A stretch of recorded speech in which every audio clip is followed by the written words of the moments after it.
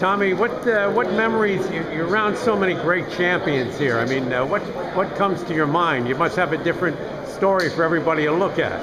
Well, when I see him, I'm thrilled and happy to be able to see him again, to conversate with people again. So it's been some time since I've been around the fighters, so it gave me a great pleasure to say hello to him. We lost, of course, the great Emanuel Steward.